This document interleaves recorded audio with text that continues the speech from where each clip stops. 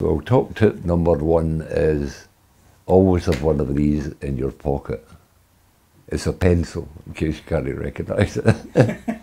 And just look around you and take things in that you see and then try and draw them from memory and draw them from actuality as well.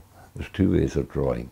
Drawing from the actual object or thing or person and storing that away in your mind and being able to draw and call it back up and be able to draw it from memory.